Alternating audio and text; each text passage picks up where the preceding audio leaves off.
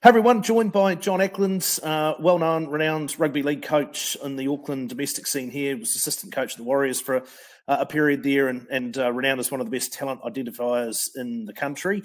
John, I appreciate your time, mate. The big news is you're going to be coaching and working with the Papakura Sea Eagles in the 2022 season. Congratulations. I know there's a lot of people down this way that are pretty excited about that. Just tell us why Papakura. What about this challenge excites you?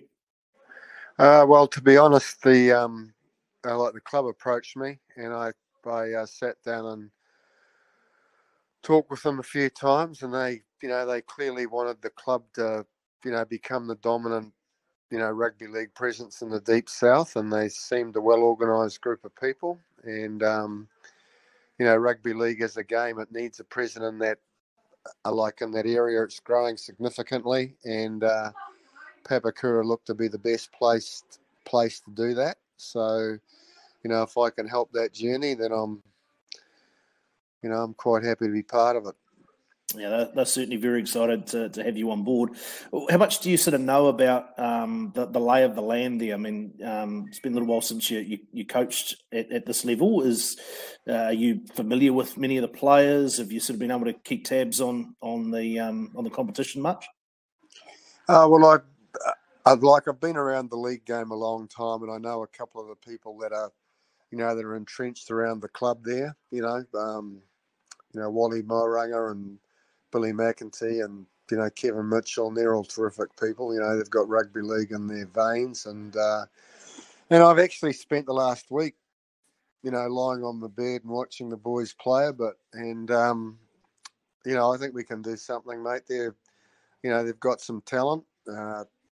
Just a little bit of tweaking. I think that Jody Henry did a great job under difficult circumstances last year, and hopefully he's going to be able to, to hang around and help us again. And I just think that I think they've got good halves. They've got a good fullback and a very good hooker, and I think we can do something and improve them.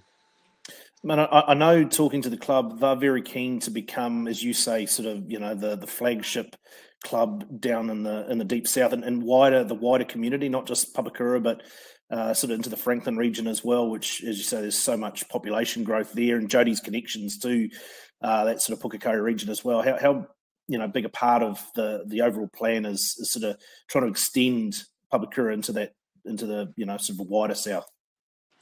Yeah, well, I think the region's just, it's going gangbusters down there. Every time you go past on the motorway, there's more housing going in. So I don't see why, and it's rugby league heartland, Dale, there's rugby league players everywhere. I think the club should, really and truly it should be strong, but I think it needs to be strong in a sustainable basis. So, we'll be concentrating on a lot of local boys and trying to put in structures there that, that coaches can follow around the club and, and try and build the club, not just the team thing, but the whole club. I mean, when you look at ambitions for 22, presumably to get back into the Fox Memorial Championship qualifiers, get through that to that top four, so that you're trying to earn your spot back in the Premiership for the following season. Is that the main goal for you and your team, you think? Yeah, well, the goal is to win as many games as we can, right? So if we win a few games, then we've got a chance of doing all those things. And I think, I think it's a step-by-step process. You don't kind of look too far ahead in this game, Dale. You know the story. You just, you plod along and you try to get better every week. So that's what we'll be concentrating on. Okay, and as I said, it's not just the team. It's the players getting better every week. It's, it's the management around the team trying to get better every week, and it's the people underneath that team, the whole club, kind of getting on board. Sorry, is recruitment something that you'll look to do, or do you primarily see this as a build from within, take the players from that region and try to just add a little bit? Well, you never say no to good players, right? You can't afford to say no to good players, but I think for anything to be sustainable, it has to come from within, right? That's what, that's how you create things that are, viable for a long period of time. So, we'll be trying to use as many local people like people and players as we can.